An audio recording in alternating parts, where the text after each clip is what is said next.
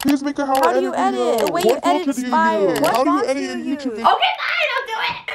If you guys click on this video, it's probably because you want to learn how to edit, and not just learn how to edit, but how to edit aesthetic. I am a simp for aesthetic, and I am here to spill all of my tea, all of the wisdom that I have collected for the past like 2 years that I've been on YouTube. Also, I'm going to be having some timestamps. If there is something specific that you want to learn how to do, the description box has your back. No hard feelings, I get it.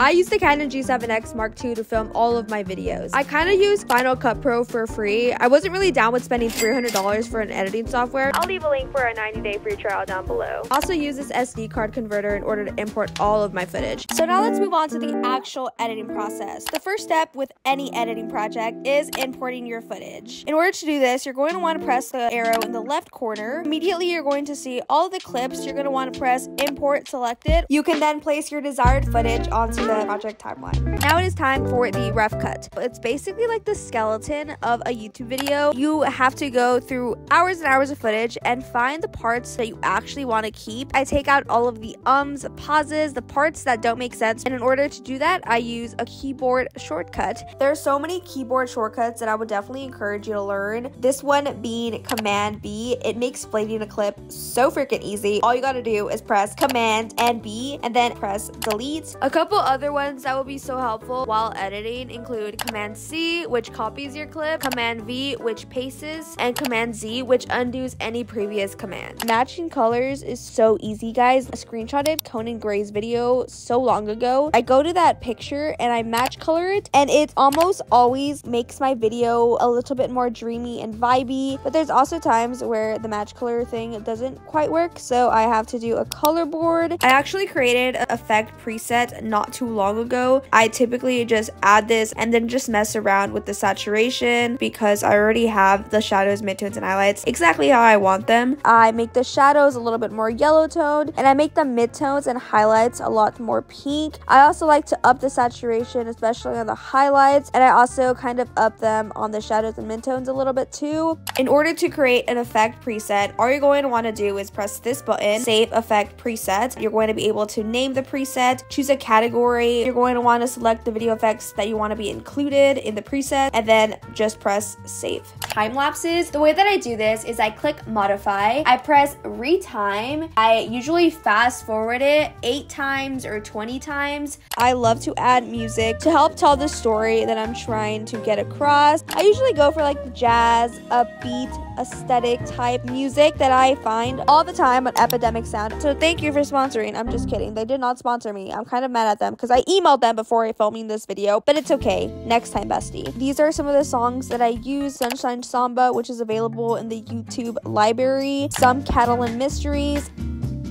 Back When We Met. I also use Thematic to find copy-free rap music. Here are a couple songs that I love. Bumblebee. Girl from Manu Bay. A Lover's Wish List. Both Thematic and Epidemic are premium subscriptions, so that does mean that they cost money, but I definitely find that the investment is worth it. If you would rather find music elsewhere, I think YouTube is a great resource. A little trick that I've learned along the way, listening and paying close attention to the music that I hear on other people's videos. Recently, I was watching Emily Palucci's, I think I said that right, I'm not sure. I noticed that one of her songs that she used was really cute and like fun, so I literally just asked Siri what song it was. Whenever I do find music that is on YouTube and it is 100% copyright free, I use MP3 to download music. This is the website that I use all the time. An artist that I really like to use is Trees and Lucy, and all of their music as of right now is copyright free.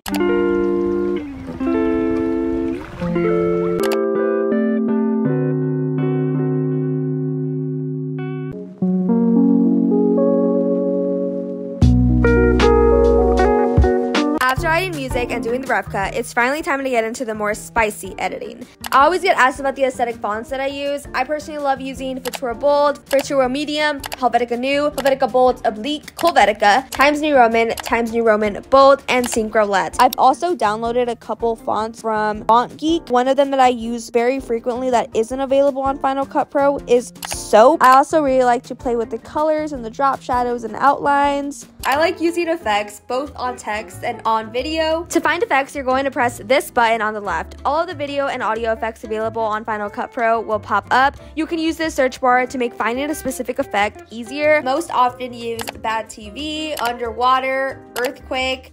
Way too sweet.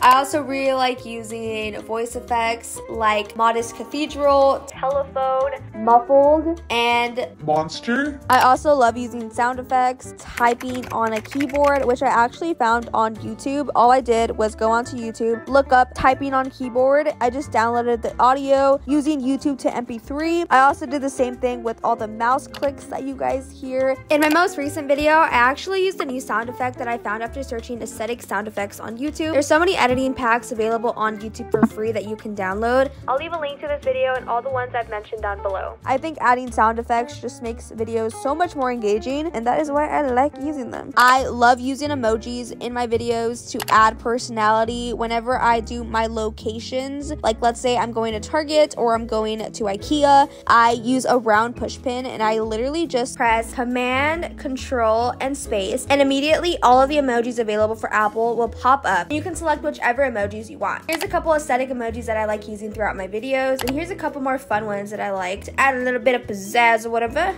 Title cards and transitions. I just get a 360 color solid. I usually use white snow or just a fun color with text and a mouse click to make these fun transitions.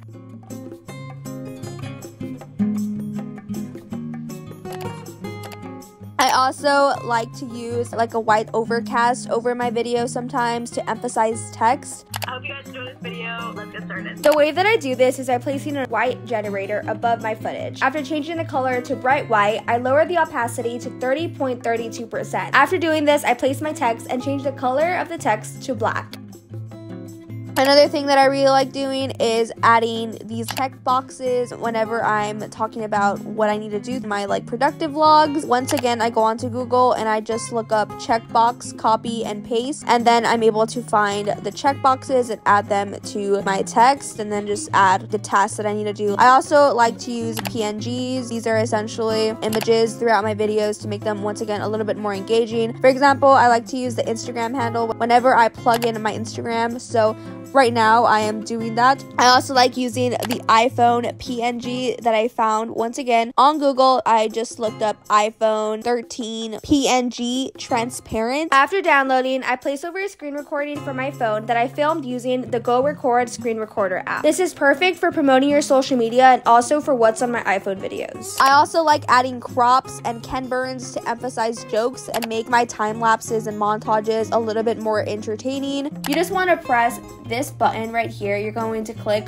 crop, and then you can move it more in forward. You can also move it out forward.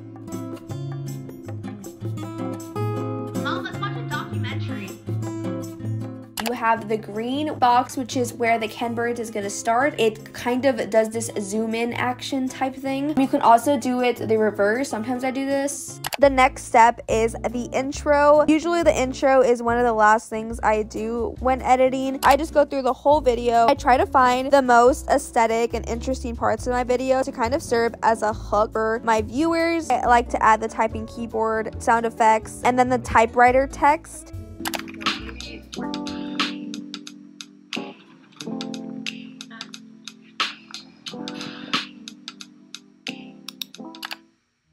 The final thing that I do is my final watch through, and I just check for mistakes, kind of make mental notes to see if there's any parts that maybe I should take out. Maybe I make a joke and it just doesn't hit, or maybe there's a part where I realize that I had repeated myself. Catch my drift. Once I have found myself satisfied with my video, with my project, I then export the video in 1080p and I just download that onto YouTube.